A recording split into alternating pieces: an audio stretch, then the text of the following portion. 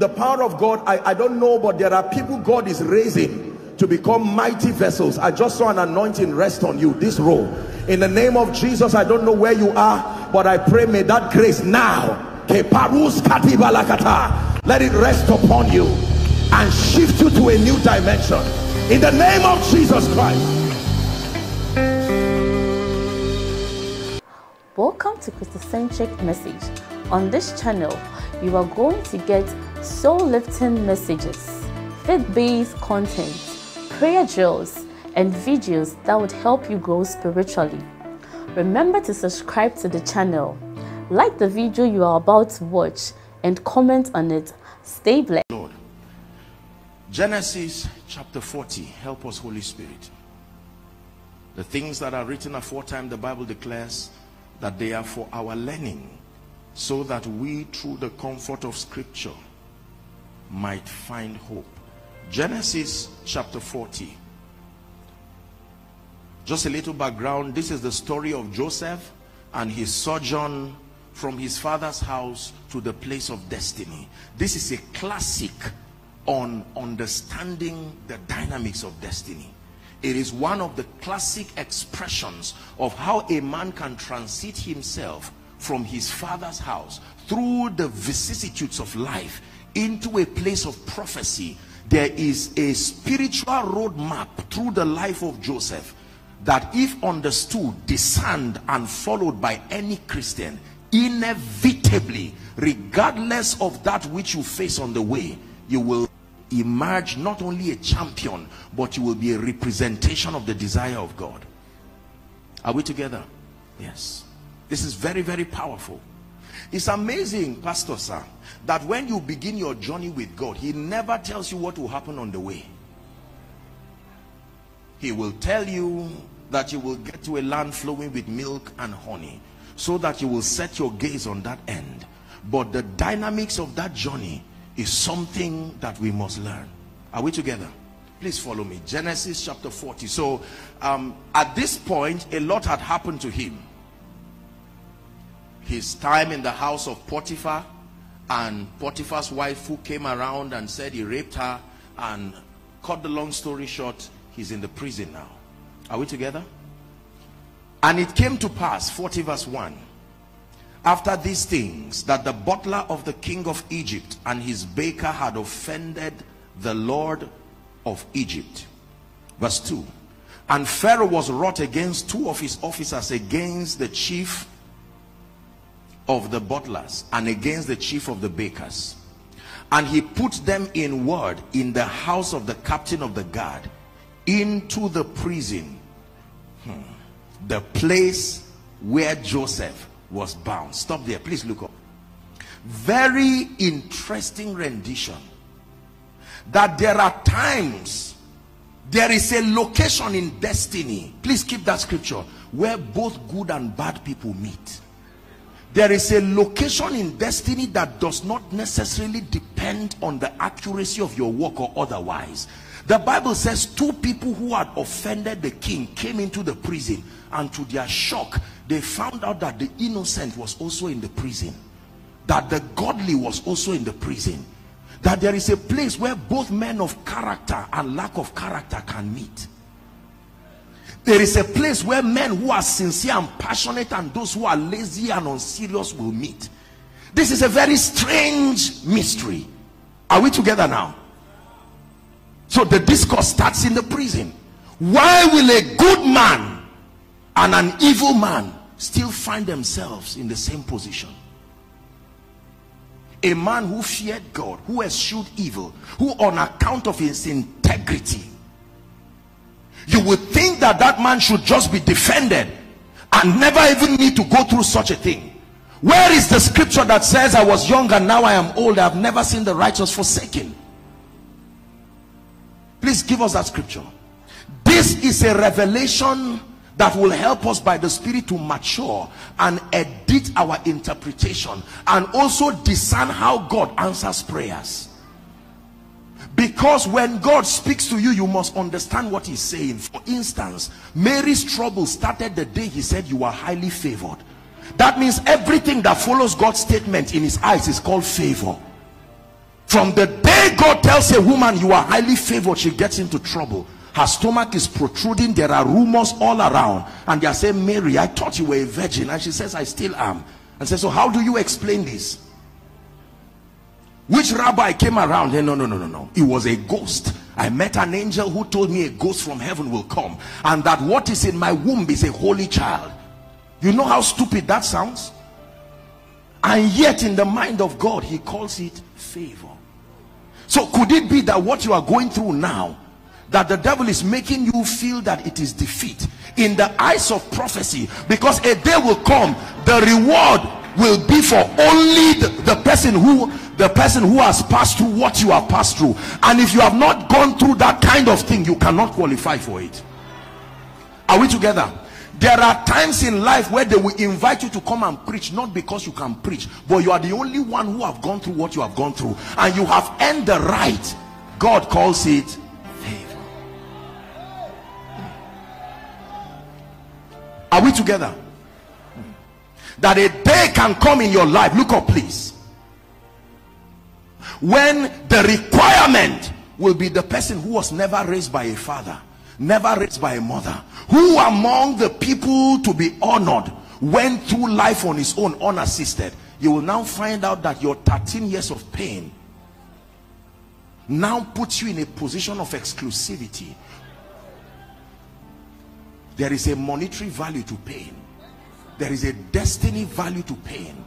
You must learn to read the writings on the wall, so you do not call what is profitable a disaster.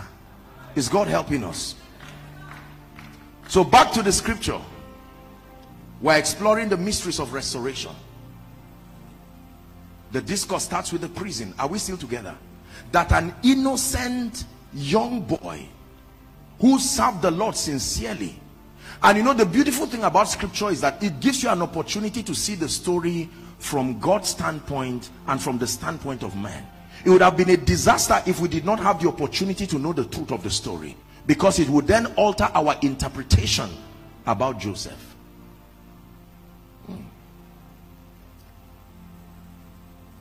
So good people and evil people can find themselves in the prison. So Jesus can be on the cross, and yet two criminals are by his left and right, and all of them are hanging on a cross. So if they say, give me the list of all who are hanging on the cross, you will call Jesus too as one of those hanging on the cross. And by the interpretation of men, anybody who hangs on the cross is a sinner, except that one is hanging on the cross not for the sin he committed for himself. It's a sacrifice for others. This already should be a message to give us wisdom, that when you see people go through things you cannot understand, the secret is to pray for them and remain discerning, because there are people carrying burdens they have no business carrying. God, part of the requirement of the grace they carry, has compelled them to go through things that ordinarily they will never have gone through. Listen, it's a mystery in the making of men, is how compassion is built, the ability to be touched with the feelings of the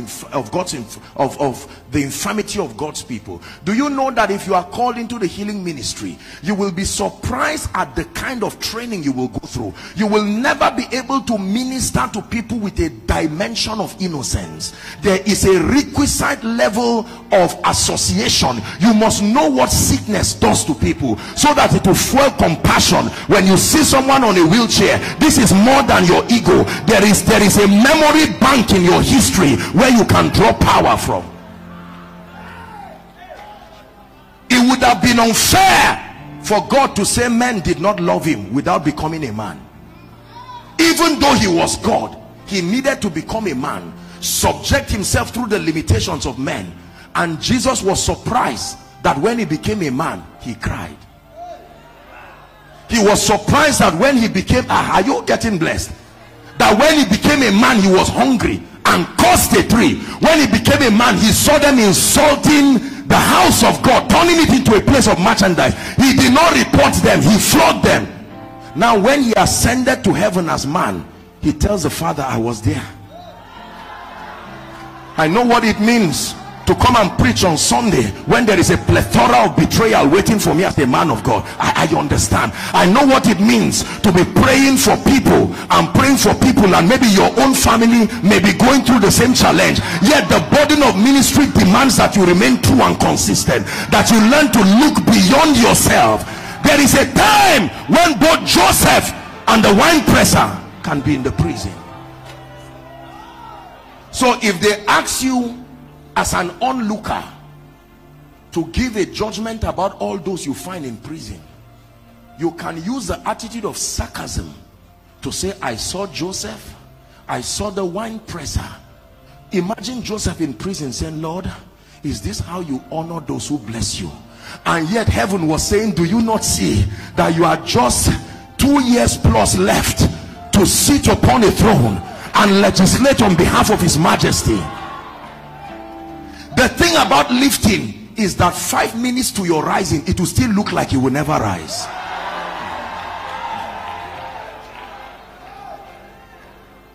Are we blessed? Wherever we stop tonight, we'll pray, but we are discussing something deep and serious. That there are times where the opposite of success is failure, but there are times where failure is part of success, not the opposite of it. There are times when God can pray some things out of your life, but there are times he will give you the grace to pass through it. It's a cup you must drink and a baptism you must be baptized by. That is the qualification for intimacy. Can you drink of my cup? The space to sit close to me is available, but can you drink of my cup? Listen to me. Let me give you an advice, respectfully speaking. It is on account of this process of pain that he suffers no man to do them wrong. The Bible even says he rebukes kings for their sake. You see, when you see a man of God stand, what you see is the end product. You do not see the journey. That journey of pain builds an altar that is backed up by blood, that even in the secret, the jealousy of God is invested upon that altar. Believe me. There are certain doors that you don't use a key, you use blood to open them. And there are men and women who have gone through this laborious, the training of the great is a training that God has to hold your hand to go through. Some of you right now, as I'm speaking to you, you are seated, you are in that season. Cry with honor. Do not be ashamed of your scar. What looks like a symbol of shame today will become your badge of honor. He said, let no man trouble me. I didn't jump classes in the spirit. Here are my scars. That Jesus showed his scars and the demons knew it. Paul showed his scars and the demons knew it. And he said, where is your own? You don't just tell somebody be healed and is healed. No, you don't just say the power of God is moving because you found it in scripture. It's a joke. There is a track record. The price for life is death. The weight of God is too heavy. Only dead men can carry him. It's a realm in the spirit called Galatians 2:20, where your ego dies. Many things happen in the prison. Are we together? Please listen to me. This is both a prophetic teaching and a prophetic roadmap to show you where you are now. There are times when you are in prison, you will be amazed that you will be praying over issues in your own life and you will not hear God. But someone comes to sit down for counseling, boom, and the heaven is open, and you are prophesying things, and the person leaves believing that your whole life is in order. And when the person leaves, you say, God, but what is this?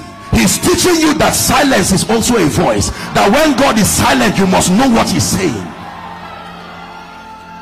Listen, it is in the prison that he teaches you to discern anointings. Yes, sir. In the prison there is no ego. In the prison there is no mic. In the prison there is no apostle and prophet. In the prison it purifies your hunger. Genesis 40. Joseph, pastor, is in the prison. He was there before them. Two offenders always come like they were at the cross. And now they meet this guy. Please give us that scripture. Genesis chapter 40.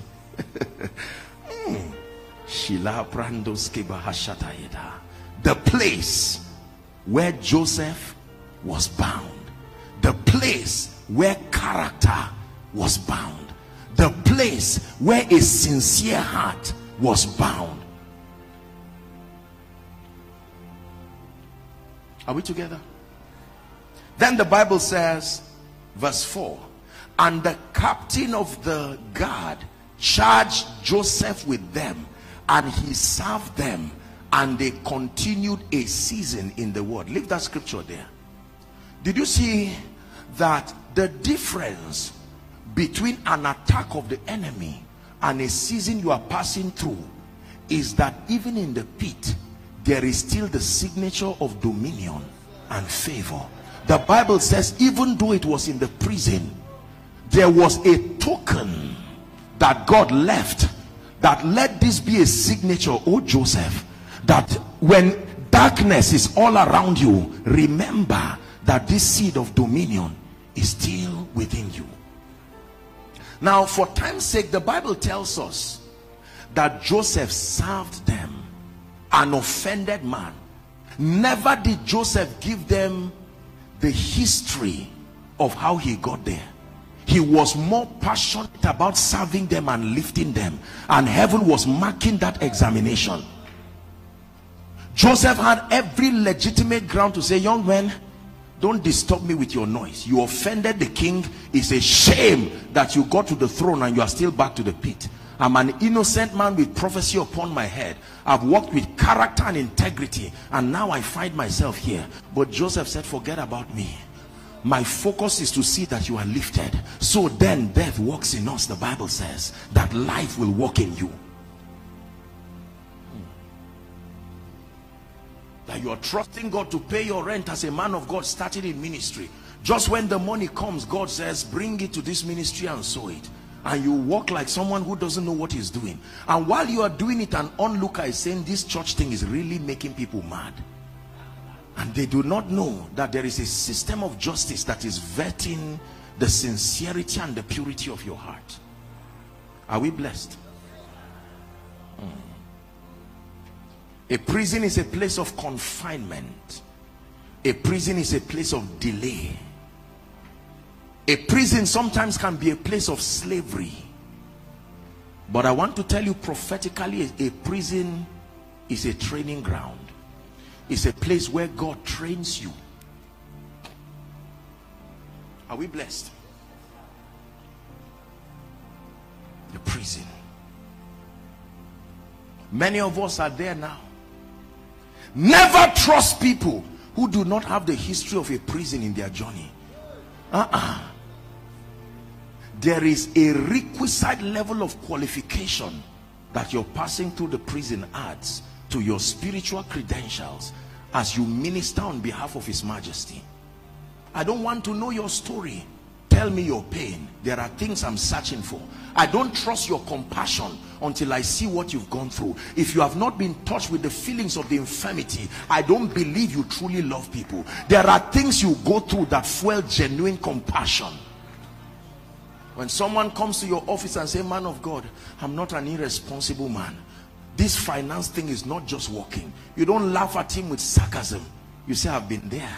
I serve God with my heart, and suddenly the grace rises from that gate of compassion. There are many talkatives in the body of Christ without the history of the dealings of the Spirit. This is why compassion has not been able to come in the heart of many people. There are people who love God and train their children as best as they could, raise them in the way of God, and those children just decided to go wayward. Be careful when you begin to conclude and analyze on those things and say, no, if you train that child well, it may not always be so. Even Jesus had to struggle with Judas, who beheld the word every day for 3.5 years. While the crusade was going, a negotiation to make money out of Jesus was going on. Is God speaking to us tonight? The prison. For the sake of time, let's discuss the subject of losses. We cannot understand restoration, and we cannot understand coming back, bouncing back, until we understand losses. To lose means to part ways with something, someone valuable, or a time. To part way with time, to part way with something, to part way with someone.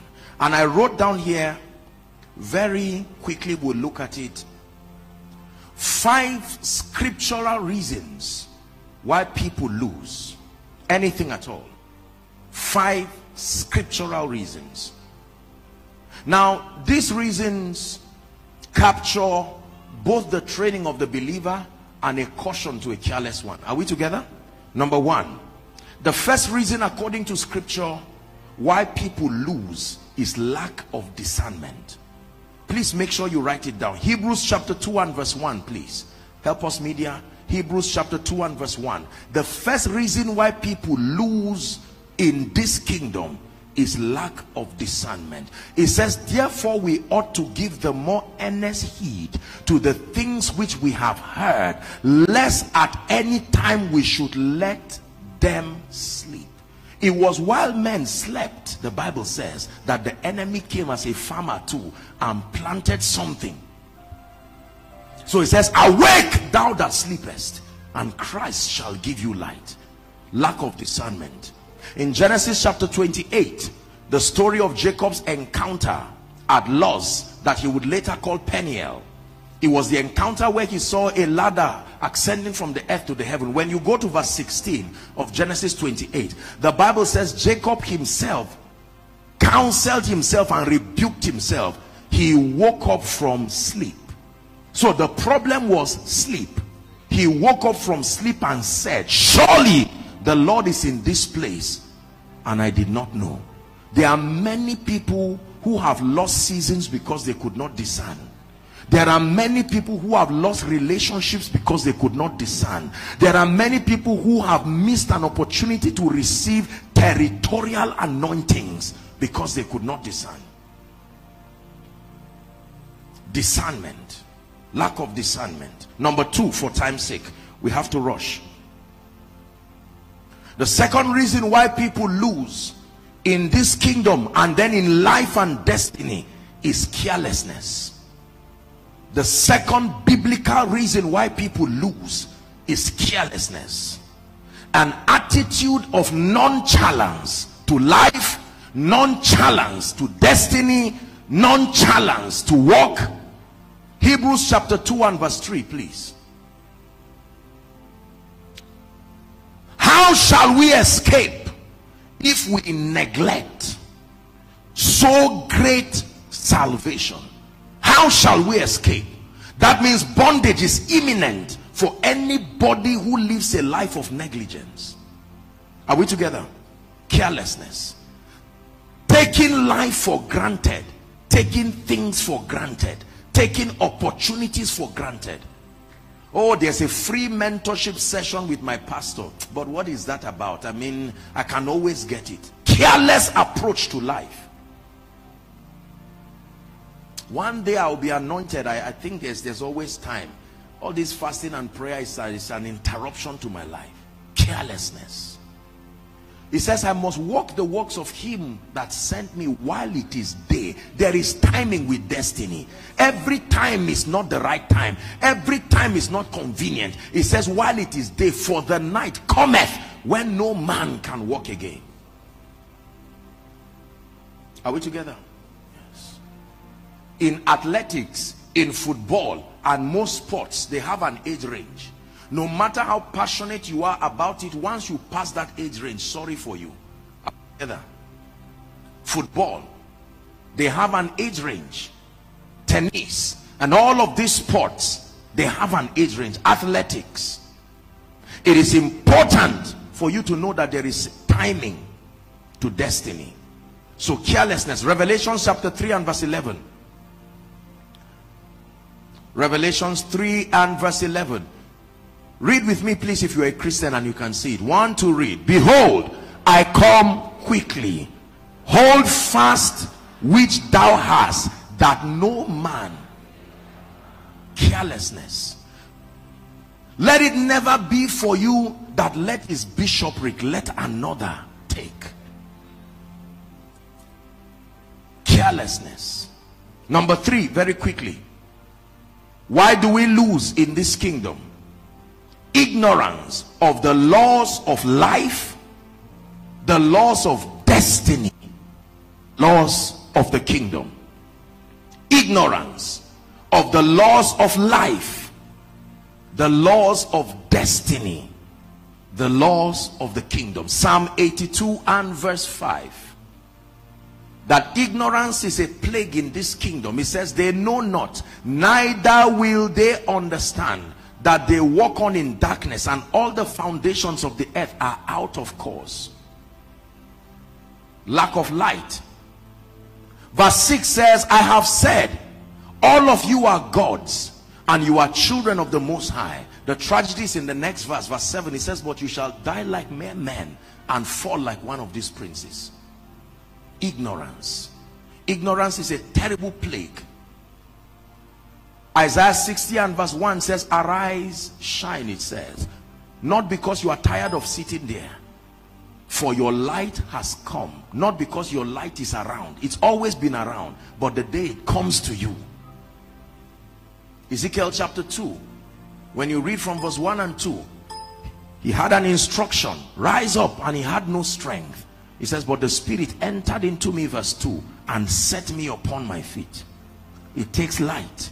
It takes an understanding of the ways of God.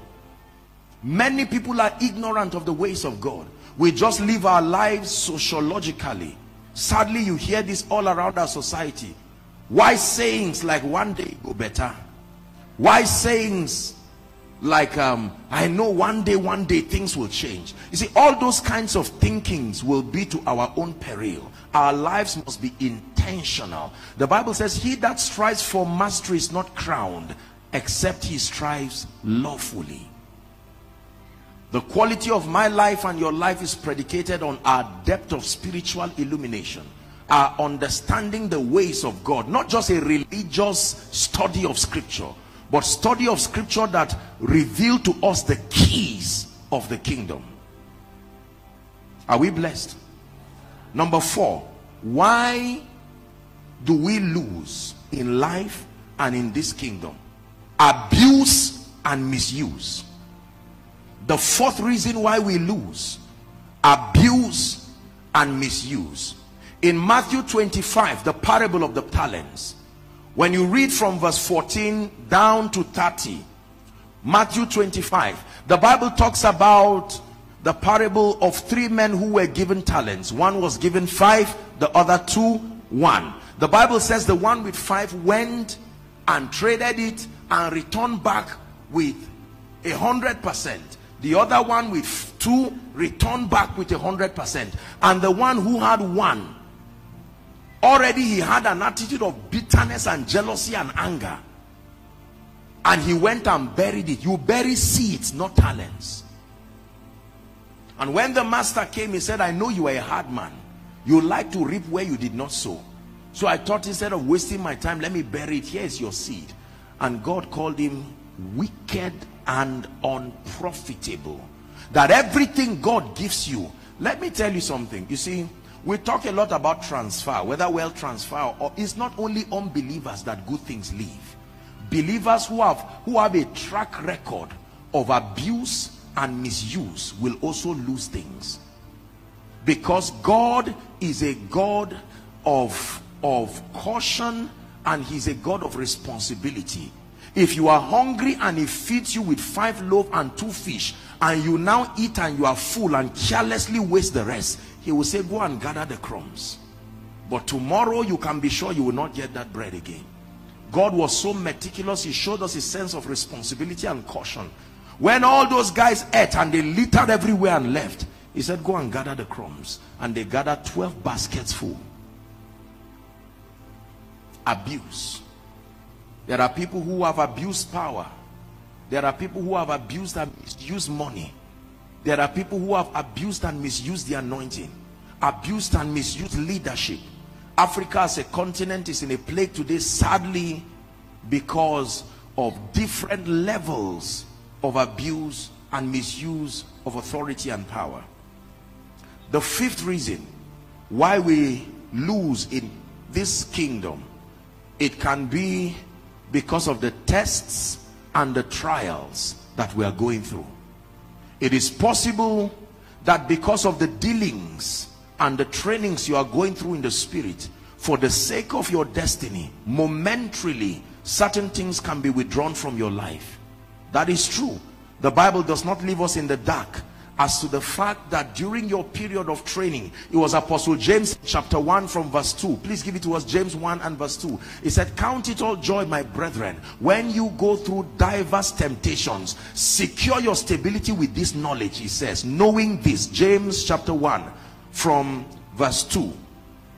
Knowing this, that the trying of your faith, he says, works patience. Are we together? Verse 3.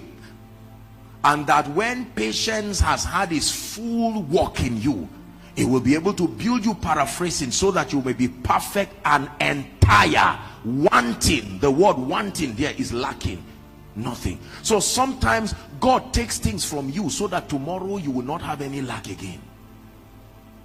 There are times that God will take your seed of today away from you so that tomorrow you will not need to beg again. It is not, listen, God does not just give, he also takes away. But when he takes away, it really is a spiritual investment, because with God it will always come back. Hallelujah. Yes. So these are the 5 reasons that I pieced together from scripture as to why people lose. A quick recap. Number 1, that people lose because of lack of discernment. That people lose because of carelessness. That people lose because of ignorance of the laws of life, destiny, and the kingdom. That people lose because of abuse and misuse. But then that there are times that this group of people, because of the seasons that they are in with God, the season of dealing, that they can go through tests and trials. Job chapter 1, when you read from verse 9, the whole text is from verse 9 to 22. Job chapter 1 from verse 9 to 22. But let's look at least 9, 10 and 11. The Bible says, then Satan answered the Lord and said, doth Job fear God for nothing? Next verse. Hast thou not made a hedge about him, and about his house, and about all that he hath on every side? Thou hast blessed the work of his hands, and his substance is increased in the land. Now hear what Satan says. But put forth your hand now and touch all that he had, and he will curse you to your face. In other words, Job's allegiance and loyalty to you, oh God, is fake. He is only saying it on the strength of those things. The next verse, that should be 12. And the Lord said unto Satan, very scary scripture, behold, all that he hath is in thy power, only upon himself put not thy hand. So Satan went forth from the presence of the Lord. And then sin 2 is what begins to happen in the earth. There was a day, the Bible calls it a day of adversary, that in every man's life there is such a phenomenon, a day of adversary, that if you turn aside in that day, the diagnosis is that your strength is small. Hallelujah. I wrote here keys for restoration. Let's hurry up and touch on them so we can pray. Now that we have seen the factors that are responsible for losses, please don't just write these things, study them and see where it applies to your life. For some of you, it is lack of discernment. You see, seasons are like the hand of a clock. When you miss it, it may come back, but you will have to wait a very long time. So like the Magi, the wise men, you have to be discerning, to discern moments that you can capitalize on. Keys for restoration. It is true that God is a restorer. It is true that God can restore. Hallelujah. Such a powerful comfort for the saints, That no matter what you've lost, the mystery, I hope that we'll be able to deal with it, is that everything that leaves you is still on earth. Now that's a very good news. If it leaves me and it is still on earth, then there is hope for recovery. And scripture says there is hope for a tree. Do you know why there's hope for a tree? Because provided the earth from where it came out from is still there, there is hope for a tree. There are 4 keys that I wrote here that are prophetic roadmaps. I wish we had time to walk these as seen in the life of Joseph. But if any one of you in this assembly, following online from any part of the world, if you walk through this process, I give you a guarantee by the integrity of scripture, regardless what the situation is, you truly will come out. Are we together?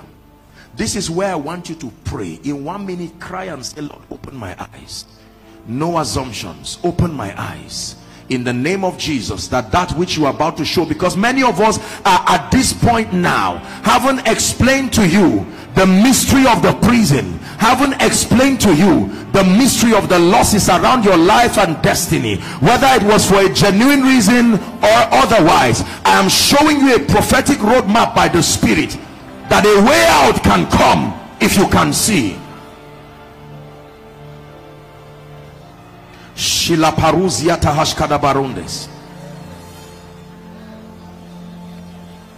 Are we blessed? Now look up. Please receive with meekness these truths that I want to teach you. The first key I have found, if you want to experience restoration in your life, your family, your spiritual life, your finances, your destiny, the first key to restoration according to scripture is self-examination and evaluation. The first biblical key to experience lasting restoration, the power of self-examination. Not just prayer, not just fasting, not just finding a man of God. In that order of priority, self-examination. There is nobody who receives restoration in this kingdom if you cannot sit down and be thoughtful. 2 Corinthians chapter 3 and verse 5. Help us, media. 2 Corinthians chapter 3 and verse 5.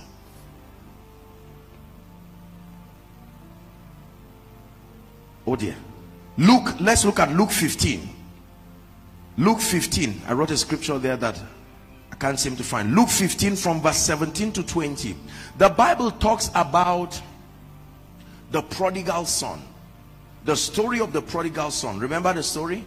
The Bible says how that gentleman, provided he was staying with his father, he was not satisfied coming under the authority of his father, and he wanted to live life at his own terms. And then scripture reveals that he left and lived a riotous life for many years. Notice lack started when he left his father. Now the story of the prodigal son is not the story of sinners, because it's a family. It has nothing to do with sinners. Number two, for your information, the story of the prodigal son is the story of two people with the same lifestyle. The only difference is one acted out his own, whereas the other hid his own in the heart. Both the elder brother and the younger brother did the same thing. The only thing is that the younger brother was fast to act out his own rebellion, but the elder brother also had his own hidden there. Are we together now? So the Bible talks about this gentleman who later finds himself with the swine, pigs, eating from them. And then read verse 17, please. The first 5 words or 6 words. 1, 2, go. And when he came to, the Bible never said when an angel appeared to advise him. Listen, human beings have their wills, and you can sit down and think through life. Please keep that scripture there. He came to himself. How do you come to yourself? By thinking. There is the voice of your heart. The Bible says, say not in your heart. So you don't just think, you can speak in your heart. He came to himself. He said, how many hired servants It's called the power of thoughtfulness. If you can take an introspect of your life and your destiny, self-examination. Are we together? Many people never rise from the shackles of life and destiny because they are preoccupied by offense and will not sit down and examine their own lives. Why am I like this? Why is my church not growing? Lord, you called me. Why is it that my pastor continues to prophesy over my life and people testify here every week? I am a faithful worker, and according to the authority of scripture, I'm a bona fide partaker of the grace upon the man of God. Why is it not speaking in my life? He came to himself. There are times you need to go for a retreat, not just to pray. The Bible says, be still and know. There is a kind of knowledge that stillness brings. Are we together? That you go and lock yourself and sit down quietly and say, something must be wrong. He came to himself. January, this happened. Just when I was recovering, my wife got sick. Just when she was recovering, my child got sick. Just when he was recovering, no. This is more than sickness. I see that there is a handwriting of Satan wanting to destroy my thoughtfulness. It's unfortunate that we live in a world where we are preoccupied by activities, and so thoughtfulness now is a luxury. But believers, hear me, in this end time we must trust God for grace to hide away from people. If you're a man of God here, respectfully, this is an honest advice. You will never be a cutting-edge tool in this end time. If you the gallancy and the flamboyancy of ministry can deceive us into believing that just because activities are around, Joshua Selman, it means we are making progress. We need to sustain the courage and the stamina to go back. In fact, in the spirit, the more God honors you, he does it by hiding you. That everything that is glorious is hidden. If all of you is seen by all men, you are not powerful. And when Rebecca saw Isaac, she veiled herself as a proof that she was a bride befitting for him. As soon as she saw Isaac, the one she would be connected to, she veiled herself. It is the reason why your heart is hidden. It is the reason why the sensitive or comely parts of your body, like Apostle Paul was teaching, are hidden. Don't be embarrassed when God hides you. He's hiding you as proof of the value he has for you. Are we together? But we are dealing with self-examination. The young man sat down one day and came to himself. He said, how many hired servants does my father have? And I am here feeding with the swine. I will arise and I will go to my father, he said, and I will say, Father, I have sinned against you and against heaven, and I am not worthy. He had not gone, no, he was discussing self-examination. That in the name of Jesus, I will not be a lazy man in this Abuja again. The Bible says the earth is the Lord's. I know there is a portion for me. I have been giving excuses and saying all my family members are like that. I know my father did not train me. I know I did not have the leverage of uncles and aunties. But if I continue to give this excuse, I will find out one day I'm 50 years, 60 years, 70 years giving excuses. From today, I make up my mind. Self-examination. This life of disobedience and dishonor to my pastor, every time he's prophesying, I stand and I say, oh, I'm the one washing his car, and for 5 years I've not received any testimony. I come back to myself. I'm coming for this service with my heart open, and if my pastor is prophesying, I will not just see him as my pastor. He is God's apostolic voice to me. Self-examination. Fear a man who has sat down to think. He's ready to rise. Listen, let me tell you how restoration came to Samaria. I wish we had time, we would have walked scripture tonight. The Bible says there were 4 lepers. For as long as they were silent and not thinking, they remained on the ground. But when prophecy came, the spirit of wisdom landed on them, and they began to think and contemplate. Why sit we here till we die? They began a conversation. Charlie Paruskiata.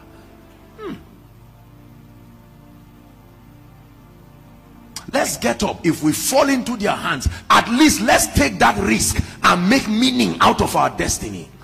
Instead of sitting down and giving excuses, Nigeria is not working, let me go and look for land at least somewhere. I may not have the money to buy it, but they will not arrest me for seeing. Let me trust God for grace.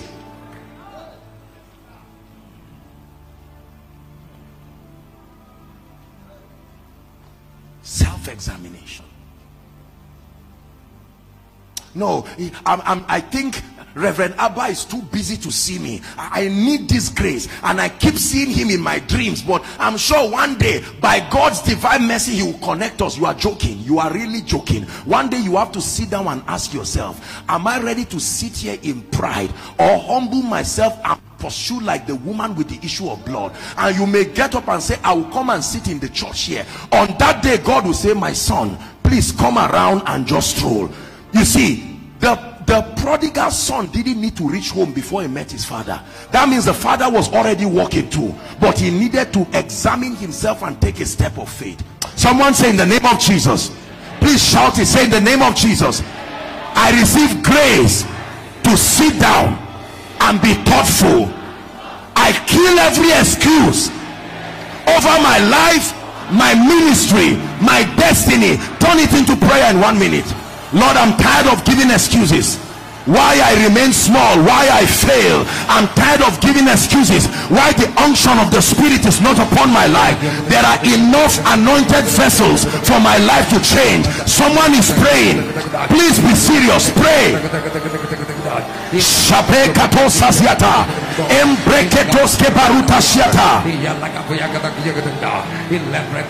Someone is praying in the name of Jesus.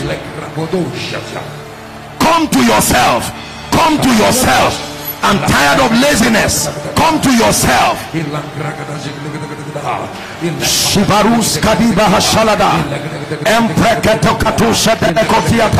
One more minute as you pray.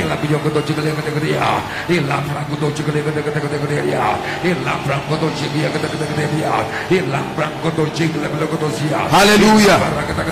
In the name of Jesus. Please sit down. I want you to enter a covenant with your destiny tonight, that I'm going to go back home and ask questions.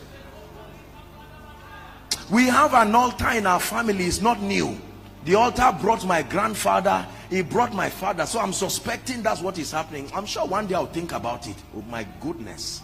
Oh no sir. Oh no sir. One day you have to wake up by 2 a.m. and say, sleep, you hang on, I am sick and tired of this. I come to myself that what killed my father, and God opens your eyes to see that there is an arrow looking for your destiny and for your children, and you stand with power and fire. Self-examination. It was God's servant Bishop Oyedepo that said, when they started the church in Kaduna, listen to me, I started ministry in Zaria. I know the spirits and the altar in that territory. The lifespan of impact is 3 years. If you reach 3 years, something must bring you down and bring your ministry out in shame.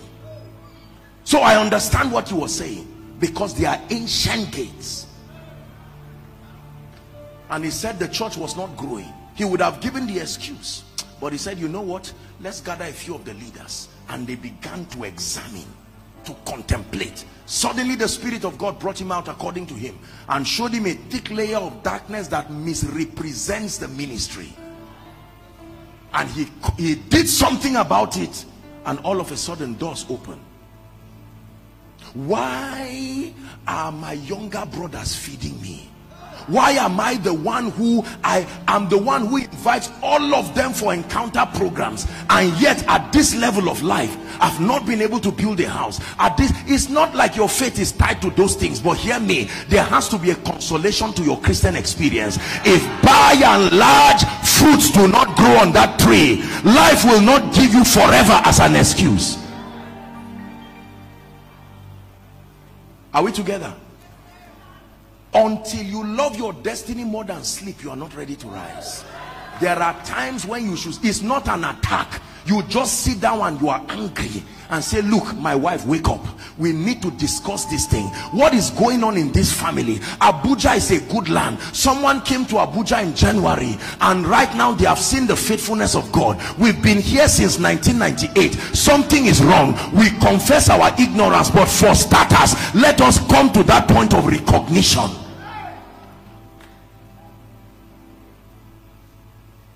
I can assure you, if we call God's servant, your pastor and father today, to come and hold this mic and tell you his story of sojourn through this land, I am sure that we are going to weep in this place like a funeral. A testament of audacity and power, waking up in the night. Thank God for your dream. Joseph had a dream, but you wake up to fulfill it.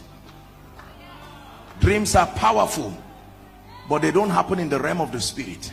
Men who dream wake up. Can you prophesy and say, myself, wake up? One more time, myself, wake up. Don't be embarrassed. This is a conference. Myself, wake up.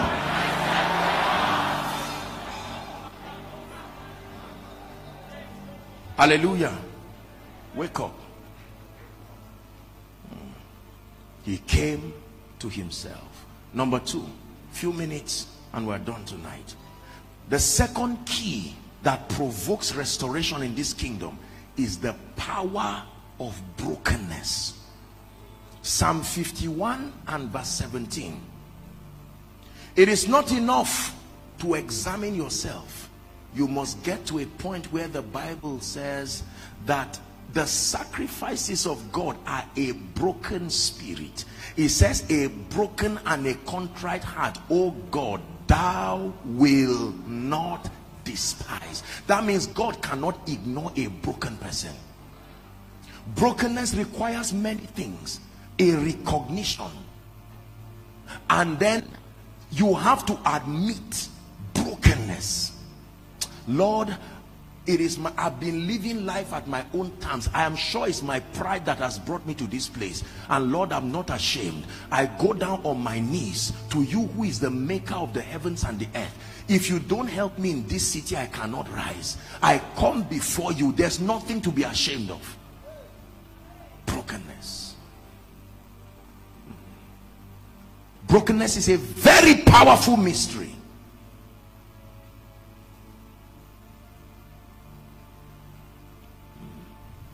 As a man of God, you come to God broken. Lord, I love you, but lately I found out I've just been doing ministry just for the sake of money. And it may not be that I'm evil, but sincerely I think maybe there are things in my life. There are too many compromises, but I come before you sincerely. There is one thing I know about God. When God sees brokenness, he cannot ignore it. Genuine brokenness. Hallelujah. Brokenness. Where you open up your heart sincerely like the psalmist and say, search my heart and try my thoughts. Check, oh God, if thou see any evil way in me, please lead me to the way everlasting. Some of you here, if you are broken enough, you will come out of that situation. The problem is you are still giving explanations and then hoping. You see, this pride is a dangerous thing. Whatever you do, fight pride from your life. You cannot do bold face for life. You have to just humble yourself and say, Lord, show me mercy and help me. A broken and a contrite heart. Number three, what is the third key that sponsors restoration in this kingdom? Are we making progress? Knowledge. Proverbs chapter 11 and verse 9. Knowledge. You need knowledge. A recognition of the grace and the mercy of God is important, but you need knowledge. Proverbs chapter 11 and verse 9. The B part is my part of emphasis. It says, through knowledge shall the just be what? There is a kind of deliverance that is conducted by casting out the spirit influences behind that situation. But there is a kind of deliverance that happens as a fortification through knowledge. the Bible says to preach deliverance, not only to conduct it. There is a dimension of revelation that secures deliverance. Everyone please say knowledge. Isaiah chapter 60 and verse 1, Amplified, says, arise from the prostration and the depression that circumstances have kept you. It says, rise to a new light. You see, it's important for us to know that we need light. Light enough, not just light. Jesus wept over Jerusalem and said, oh Jerusalem, Jerusalem, if you had known even in this thy time the things that pertain unto your peace. He says, but now they are hidden from your eyes. You need to go for knowledge. Gather the tapes of your pastor, gather the CDs, take a 3 days time of fasting and prayer, and sit down and flog it out with destiny. Lord, open my eyes. What is the key to speed? Open my eyes. What is the key to sustainable influence? Open my eyes. Why are my hands empty? Lord, open my eyes. And while you are listening to the message, suddenly, as the man of God is ministering, light breaks. Exodus chapter 3 and verse 21, God will open your eyes to explain to you the mystery of an empty hand. He said, and I will give these people favor in the sight of the Egyptians, and it shall pass that when ye go, ye shall not go empty. Lord, why have I not gotten a property, whether for myself or something? I know there is a way. Psalm 44, I think verse 3, they got not the land in possession by their own sword. So this is not a thing of sword. Neither did their own arm save them, but thy right hand and thy arm and the light of thy countenance, because thou hadst a favor unto them. Luke 2:52, and Jesus increased in wisdom, in stature, in favor with God and with men. Esther chapter 2 from verse 15, the B part says, and Esther obtained favor in the eyes of all them that looked upon her. Verse 17 now says, same scripture, it says, and Esther was loved by the king above all the women. She obtained grace and favor in his sight more than. Suddenly you begin to pray it in your life and walk those keys, and your life will change like day and night. Is God helping us? We need knowledge. Please fight ignorance like you fight Satan. Fight ignorance. Ignorance is a dangerous thing. In this end time, you cannot live your life wishing and hoping. You must get exact knowledge. The Bible says to walk circumspect as wise and unwise. Arrange the various aspects of your life where you are trusting God for sustainable lifting, and fish out the mysteries that connect your desires to your destiny. What is responsible for speed? What is responsible for church growth? What is responsible for transgenerational impact and influence? What is responsible for ever increasing fire? What is responsible for the anointing of the Spirit? What is responsible for relevance within the context of a generation? There are mysteries that control these dimensions. It is the glory of God to hide a thing, but it's the honor of the kings to search it out. I was teaching in Lagos and I gave a parable that the Lord opened my eyes to see. Theologically, it's called the parable of the lost coin. The Bible says that a woman lost her coin in a room. She knew that there was a precious jewel in that room that could make her wealthy, could make her great, but it was missing. And the first thing she did was to light a candle. Light. You cannot search in darkness. The second thing she did was to find a broom. With that broom, she swept everywhere. That's how we search for things. A candle and a broom. A broom talks of your hunger and your consistent pursuit. You sweep by getting all the tapes your pastor preached on faith. You don't get one or two, because you may find part 1 of the revelation that will liberate you here. Then you now go to a 2016 message and find the other parts that God is building for you. It's called sweeping. You need light enough. I made a statement a few days ago. Morning, the breaking of day, does not depend on time. It depends on the victory of light over darkness. Every time light prevails over darkness, you call it day. It is not when it is 6 o'clock or 8 a.m. that you say it's day. No. All through the night, there is a warfare between darkness and light. The time that light wins is what you call day. So if light wins by 2 a.m., it will become day. Are we together?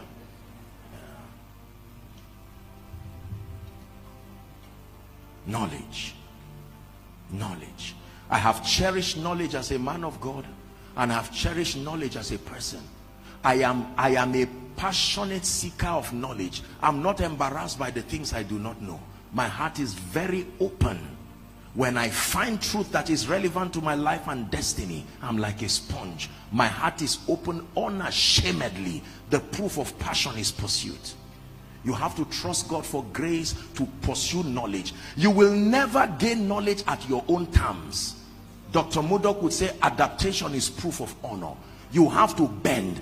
Getting knowledge from those who carry them will require stamina and sacrifice. I'm sorry to say it, but we live in an arrogant generation that want to be great at our own terms. Let the pastor see me. I'm busy. I'm only free between 11 and 12. Please see me then and pray for me. You are in trouble. No. The woman with the issue of blood kept asking. She was just hoping. She knew Jesus would pass. Ask the men and the women of God who carry real grace. They will tell you the story of their endurance as they pursued God and they pursued vessels that really carried fire. Many of them would travel for conferences they have no business attending and will sit down quietly like fools. I've shared my testimony. Many years ago, I was in a Reinhard Bonnke crusade. There was a grace upon him that I desired, Pastor. I traveled down to Jos. He was coming for a crusade. I didn't just sit down and say, oh God, this is the grace I want. You are the giver of all good things. If you've been evil, know how to, and quote those scriptures out of context that legitimize laziness and mediocrity. I went and stood on that crusade ground for 6 hours the first night. I watched this man minister. I have revelation. I'm a man of God too. I've seen miracles in my own life too.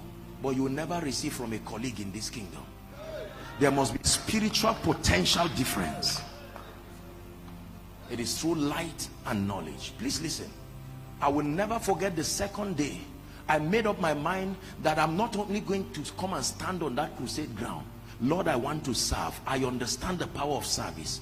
And I saw them wheeling people on wheelchairs. I said, please, can I help? They said, no. These people belong to a committee. They are trained. I said, committee or no committee, you don't know how long I traveled to be here. I must serve. While I was pushing the people to the front, I said, Lord, this is how my crusades and my meetings will be too. I sow with honor and with passion.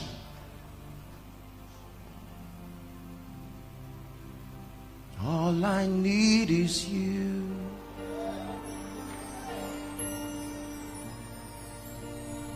All I need is you.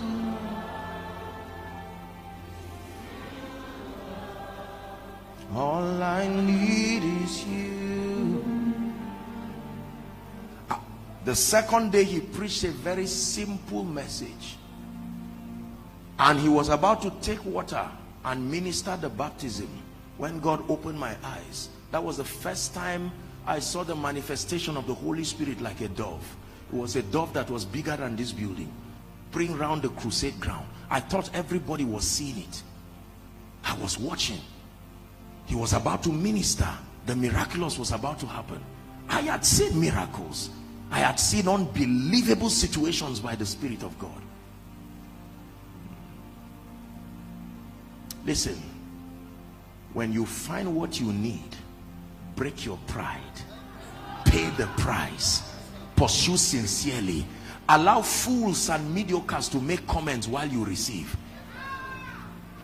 We know that God is taking your master today. Save Johnny. And Elisha said, I know you are a temperous man, Elijah. Keep insulting me while I position to receive. Do you have the stamina to endure? Let me tell you, anointed vessels are difficult people. Some of them are arrogant. Some of them are insensitive. Do you have the stamina to look past those things and say, I know what my heart searches for? I can't be so selfish to allow my ego rob a generation of a dimension of God. The spirit of Elijah doth rest on Elisha. When that grace landed upon my life, I remember many years ago the Lord gave me an instruction that he was going to lead me to God's servant to go and sow a seed, Bishop David Oyedepo. And that morning God told me this was the day. I will not tell you how much, but many of you will be surprised. I got up, got the next available flight. I went. Behind every story there is, behind what is every glory, there is a real story. Oh, before you admire men, find out their story. Nothing works by mistake. There's nobody who wins the Olympic by mistake. I want you to cherish your pastor sincerely. Not every man of God will open up their scars to you to watch. No, the pain is too precious. I remember, long and short, when sowed the seed, when I came out, the Holy Ghost asked me to put my hand on the ground there in Canaan land and said, from today you have entered the overflow anointing.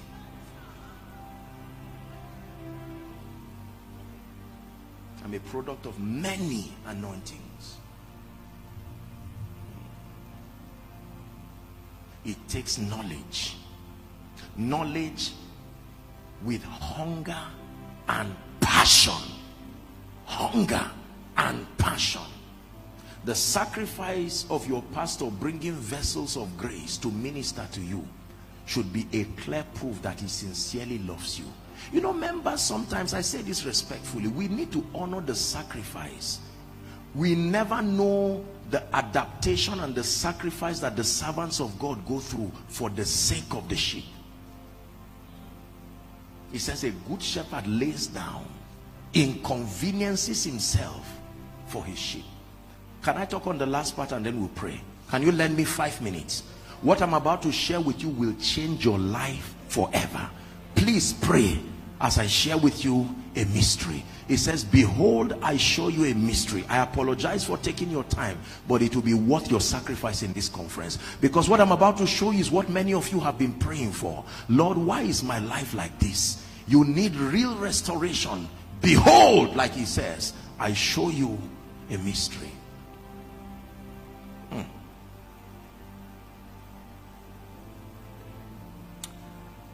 Isaiah 42 and verse 22.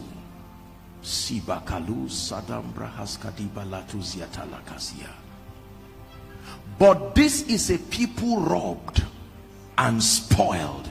They are all of them snared in holes, and they are hid in where? Prison houses. They are for a prey, and none deliver it.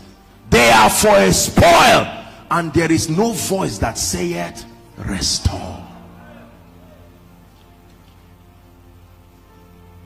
In this kingdom, you do not have the power to bring yourself out of prison. You will have to depend on someone who is already out of that prison. The Bible says the king sent for Joseph and brought him out of the dungeon. The fourth key that brings restoration is the ministry of the prophetic. The ministry of the prophetic.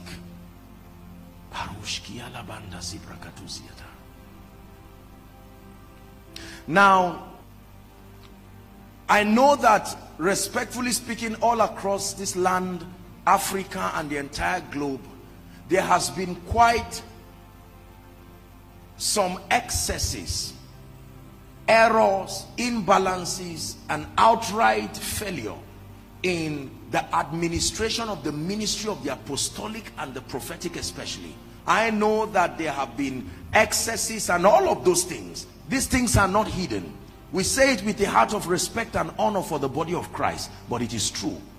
And so in a bid to manage these things, there are people who continue to advocate the complete annihilation of the prophetic and the apostolic ministry as a way of managing the imbalances and the excesses. No. Jesus said in Matthew 26, I will build my church. So he's the architect. You go to him to find out how he built the church. And this is how he built the church. He said Jesus Christ himself being the chief cornerstone, that immediately you encounter Jesus, there are two ministries you must meet, the apostolic and the prophetic, to be built. This is how Jesus designed the church, that even in heaven the foundations are made of the 12 names of the apostles. Are we together?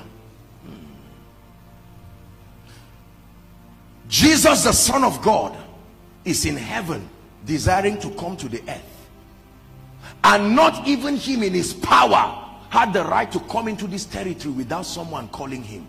So Anna the prophetess had to spend years speaking and calling the word. You just know that the word became flesh, but do you know there were prophecies that made the word flesh?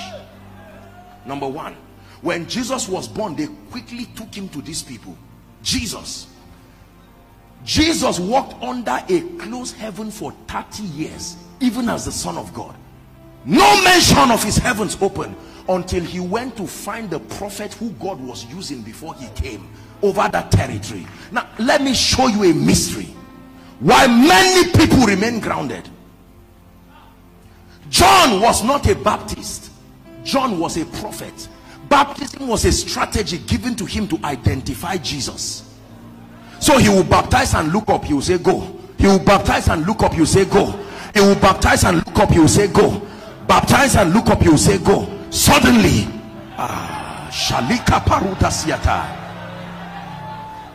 by the prophetic he identifies a young 30-year-old man, and he says, behold the Lamb. You are not a man. Men see a man, but a prophet is seeing a lamb that takes away the sins of the world. I am not worthy to untie the latchets of your shoe. I'm sure if Joshua Selman were Jesus, you say that's nice for recognizing that I'm not a small man. But John made a statement that is a prophetic instruction. Suffer it to be so. This is an ordinance. If I do not submit to what you represent, my own heavens cannot open. This is your Bible. John, and God is watching in heaven. John dips Jesus in the water. He comes out, and your Bible says, and the heavens opened, and the Holy Ghost descended, and then the Father spoke. He said, this is my beloved Son. Question, what was he before? Listen please. This is my beloved Son, in whom I am well pleased. And he gave earth an instruction nobody could break. Hear ye him. Who has told your church that? Who has told your products that? Has somebody told your products, Abuja, hear ye him? I show you why many people are grounded. Even when Apostle Paul met Jesus Christ, Jesus still referred him back to the house of Ananias and said, wait there. Why do you need to see a man when you have met Jesus? And he said, still wait. There is a system I have built for your lifting.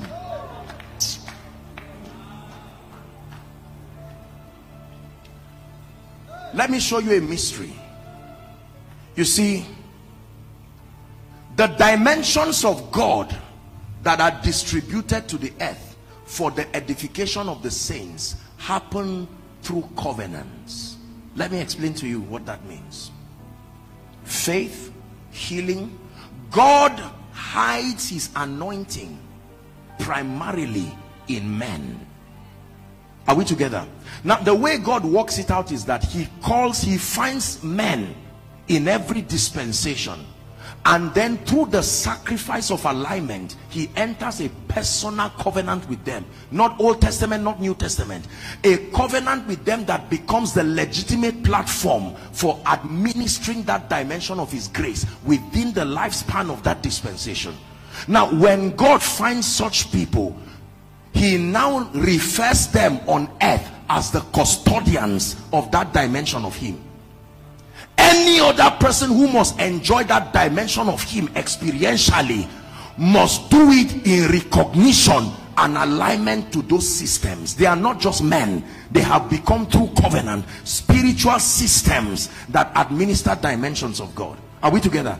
Provided they are alive, God will never ignore their office in reaching you with that dimension. Let me give you an instance. On earth today, the spiritual system according to the wisdom of God that represents faith is Kenneth Copeland.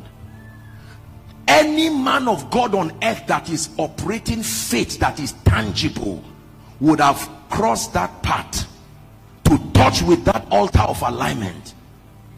The man that represents the healing ministry today on earth, it doesn't mean he's the greatest healer. No, this is not about greatness. It's about the election of grace of an individual who has become the spiritual conduit of a dimension. That individual today on earth is Benny Hinn. And that grace came upon him from Oral Roberts. Now, you need to, this is the protocol of lifting that many people do not understand. So when God says, I'm calling you into a healing ministry, I don't care how he starts dealing with you. One day, he is going to orchestrate, I mean healing ministry at a global level. One day he's going to create a meeting point where you and that spiritual system that administered that dimension, you will collide. It's true. Did you read in your Bible that Abraham met a strange man in an ancient city called Salem, called Melchizedek? Is it in your Bible? That God established his priesthood after that order. Melchizedek looked at Abraham and said, blessed be Abraham, son of the Most High. He called him possessor of heaven and earth. Elijah was not a prophet. Elijah was a spiritual system that foreruns revival. That's why the Bible says, before the Lord comes, before the great and terrible day of the Lord, Elijah will come. Elijah is the name given to a spiritual, apostolic and prophetic system that realigns men back to the purposes of God. The name of that system is Elijah.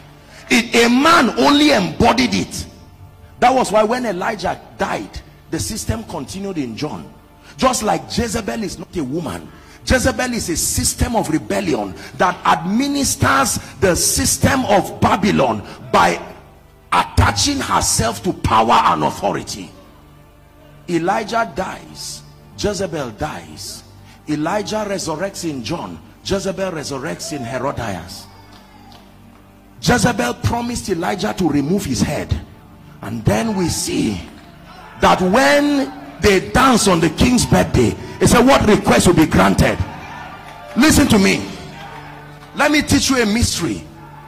The men you see that walk this earth are young, but what is upon them is ancient. Is the continuity of a relay. You have to understand this. I wish I were lying. I would have just apologized and we share the grace. But I'm showing you something that is a deep mystery. Challenges are not generic. They are dependent on the grace and the altar that confronts it. You can be going through something for decades, but the day you find the prophet sent, not the prophet available, the prophet sent. There were many widows in Zarephath, but to none was Elijah sent. The word that delivers is not the word you read, it is the word sent. We're about to pray.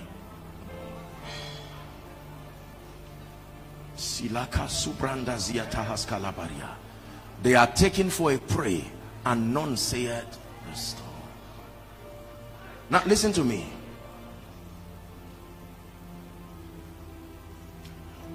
when you discern who your man of God is, for as long as you think he's a man of God, is a pastor, and we are members of this church, you will never receive anything. There must be a deep contemplation of discernment. Who is this man? Know we no man after the flesh. What are the mysteries that sit upon his head that are responsible for the possibilities in his life? It is based on that revelation that you stand to receive. You can kneel down and yet you are standing up. That is just an emotional show. I mean a deep-seated recognition. I have met people that I know I was sent to, and it's amazing how what they call challenges were trivialized. Happy are you when you find the anointing sent to you. Let me tell you this, not every anointing available will lift you. Yes, sir. All that you have given me, John 17, I have kept, and none is lost except the son of perdition. All that you have given me, all that you have given me. Are we together? There are men of God that require, I'm not just talking of someone higher than you speaking to you. There is a place for that. I'm not just talking of someone who is an elder in the faith just prophesying to you. There is a place for that. I'm talking of encountering the grace, the spiritual covenant that is connected to your destiny. Ignorant people will fight what I'm saying to their peril. Listen, I don't boast to know everything in the kingdom. I remain a student, gleaning from the wisdom of men and women helped by God. But on this revelation, I tell you, it is an office. I know what I'm saying.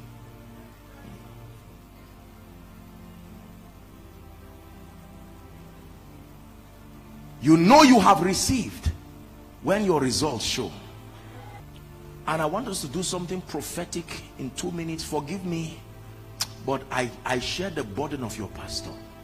I'm going to pray for you, but I will respectfully plead, even if it is for 1 minute, that your pastor and your father please come to stand on this stage, and by the Spirit of God he's going to utter words of restoration. Believe what I am telling you. You will, many of you, tomorrow will not come until your life starts changing. It's true. I didn't have time to do a thorough exegesis of the word. You will read the arrogance and the foolishness of men to the prophetic. The prophet says, by this time tomorrow. There are 2 dimensions of the prophetic. There is the revelatory dimension of the prophetic, and there is the creative dimension of the prophetic. The most superior dimension of the prophetic revealed to men is the creative dimension. Revelation gives you direction, and then it imparts faith. Creation makes what has no business happening to happen. When he said by this time tomorrow, he was not revealing in advance what would have happened anyway. No. The same way you are going back home quietly, and someone can look at you, and by the mantle and the unction, he can program a climate of favor on your head and say, go. A man's donkey is missing for 3 days. They prayed and prayed and prayed and prayed and prayed and could not get the donkey. But the moment Saul saw Samuel, they didn't talk about the donkey, just an eye contact, and the donkey started going back home. This is not human worship. Please discern what I'm telling you, and don't mix it with some of these things that people do. But right now we want to pray. In 1 minute, I don't know how you are going to cry to God, but please cry to God and say, Father, every dishonor that I've communicated to this grace because of lack of discernment, I obtain mercy tonight, and I receive with an open heart. I desire my life to change. I understand the ministry of the prophetic. Someone is praying. Someone is praying. Your life is about to change. Lift your voice and pray. Shilaparus kadibala shatazia. Rekete baduza sikete balanda shalakato brahasadia.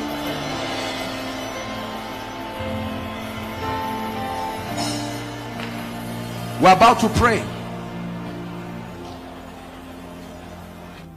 What a life. You will never be the same. Someone is praying.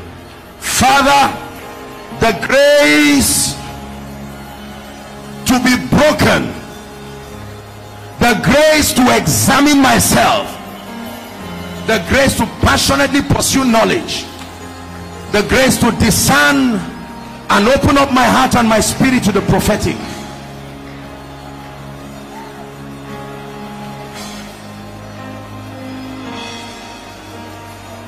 You are the covenant keeping God.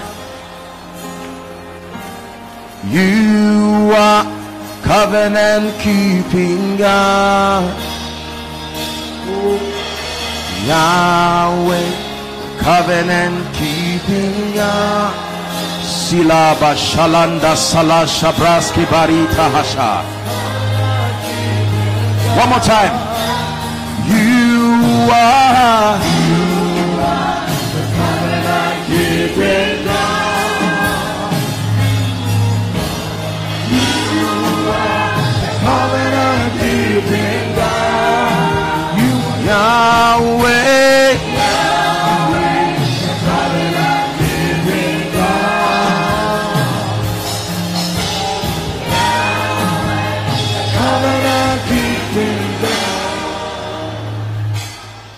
Let me speak over your life, and then your pastor will come and speak again. We do not stand sufficient in ourselves.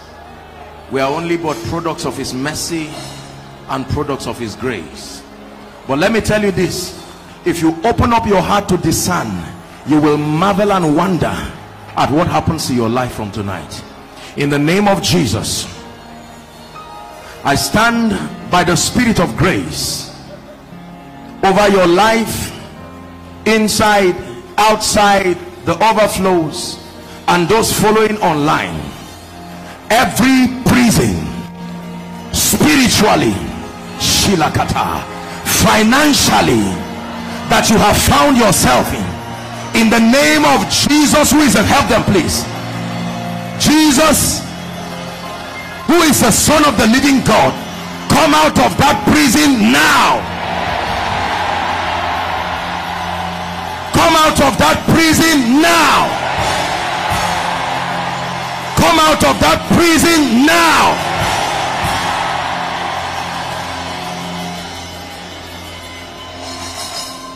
The Bible says he has broken the gates of brass and cut the bars of iron in sunder. Every gate, ancient gates, ancestral gates, locked up by witchcraft, help them please. I'm prophesying to someone. Every altar that sits upon your destiny and will not let you go, you have fasted and you have prayed. I come in the name of Jesus, the Son of the living God. I command fire on those altars now. Fire on those altars now. Fire on those altars now.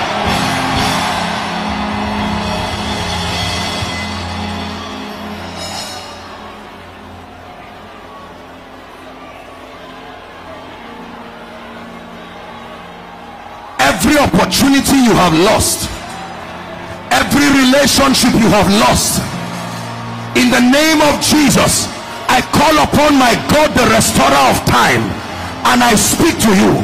Between now and the end of this year, I stand by the rod of the apostolic and the prophetic. Recover now. Believe what you are hearing. Recover now.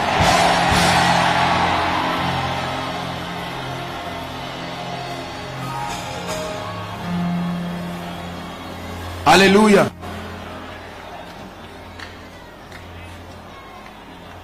And the king sent for Joseph, and they brought him out of his dungeon. I don't know who in this city has been ordained to send for you, but I stand in the name of Jesus and I speak to the north of Abuja, the south, the east, and the west. Whoever must send for you to bring you out of that dungeon, I command that they send for you now. I command that they send for you now. I command that they send for you now.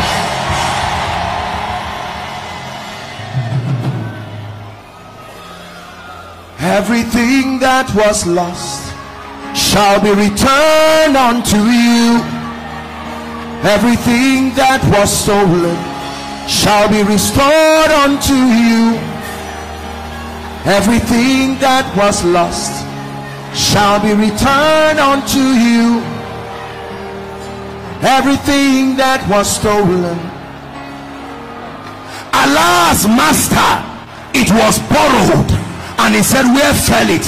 Let me speak to someone here that financial debt is sitting on your head, sitting on your ministry, and it looks like there is no way out. I call upon the God of Jeshurun, the one who rides upon the wings of the wind, and I declare, according to the time of life, be delivered now. Be delivered now. Be delivered now.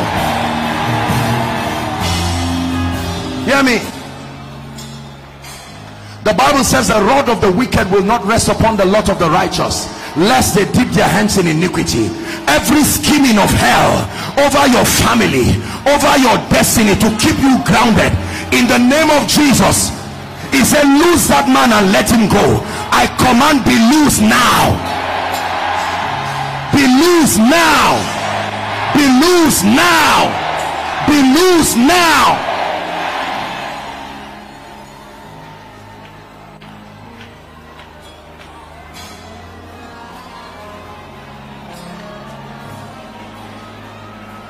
The psalmist said in Psalm 3, many are they that rise up against me, he said. Many are they which say, where is thy help? He said, but thou, O Lord, you are a shield for me. He says, you are my glory, the lifter up of my head. I decree and declare, every horn, according to Zechariah 1 verse 18, that has lifted up his head against your destiny, O Judah, O city of peace, O city of praise, O city of worship, I come as a carpenter by the Spirit of grace, and I declare unto you, in the name of Jesus, those horns are judged now. Those horns are judged now. Hallelujah. Please let me tell you this. Make up your mind to not miss any of these sessions. By the grace of God, we are going to deal with this now. We're just having a discussion. Sincerely, let me tell you this. I fear God with all my heart, and I serve God with all the grace that he has given me. I'm called to the body of Christ. I'm not called to a church or a ministry. And so when God grants me the privilege to come and minister, it's an opportunity to discern the dimensions that must be introduced into the lives and the destinies of people. Are we together now? My session, I understand, was supposed to be tonight and then Sunday morning. But by the grace of God, for the sake of you and your loved ones, we're having a session tomorrow morning. Hallelujah. Now please listen. This is a sacrifice that God is doing. I want you to come with all your family members tomorrow morning. Except God is not God, but that there is an altar sitting on anyone's destiny. If at all, by the grace of God, your feet steps upon this place. Listen, before you believe a man, go and find out about him. Don't just believe for nothing. There is a name that God has given him and is exalted above every other name. Please, I like you, whatever sacrifice you will make, if there are no overflows, sit on the roof, wherever you can sit tomorrow morning. Please open up your heart with your expectation. And Pastor, please, if you will allow me, I want everybody tomorrow, by the grace of God, if Pastor permits, write a request of what you are tired of seeing in your destiny. Please, I want to just obey this prophetic instruction. Those online or from whatever nation, I want you to write it. You can send it. I'm sure the media team will be able to help out. Please write it. Tomorrow, by the grace of God, we will bring those requests here, that the God that answers by prayer here at Word Alive, let him be God. Are we together now? Many of your loved ones, probably they have been praying and saying, Lord, give us a visitation. I'm lending my voice with that of your man of God, and let God help us deal with issues here once and for all. Hallelujah. Are we together? What time would that be? 9 o'clock, 9 on the dot. Please, whatever time, I'm sure that standing will not kill you. Come early, open up your heart and your spirit. You know anyone in your life who you see patterns, yokes of darkness, and respectfully speaking, even some of us men and women of God, we know some of our colleagues and contemporaries who you look at their lives and you know that this is not a reflection of the glory of God. That your heart be open tomorrow. Do the work of an evangelist. This is not just some publicity for the sake of self-aggrandizement. It's a communication of passion. I know by the Spirit that God wants to address issues in people's lives. Hallelujah. Tonight as you go, I declare the grace you didn't come with, may that grace rest upon you and go with you. And Samuel prophesied to Saul and said, the donkey you are looking for has been found. Before you reach home, some of you, I decree and declare that what has been missing for a long time, you will see it waiting for you. Number 2, he said you will see 3 men holding 2 loaves of bread. They will salute you and give to you. I don't care who has rejected you and who refused to attend to the matters of your destiny, but I stand upon this sacred altar. I compel them to attend to you in the name of Jesus. Many of you tonight, by the Spirit of God, into tomorrow and the final session, there are ancient giftings. Many of you have had dreams and revelations. You've seen some of these impartations for yourself and your ministry. This is the season where you come with your heart open to receive. And I pray for you that even beginning from tonight, let God begin to do strange workings in your spirit. In the name of Jesus Christ. Dearly beloved, I hope you were blessed by this message. I want you to keep doing something for this man of God, our man of God, Apostle Joshua Selman.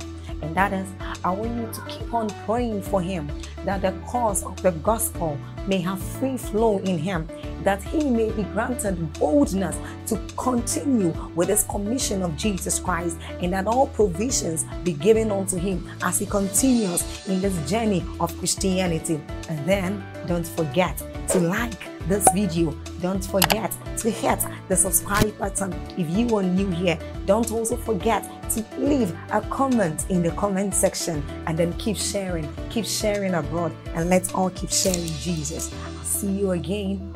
Bye.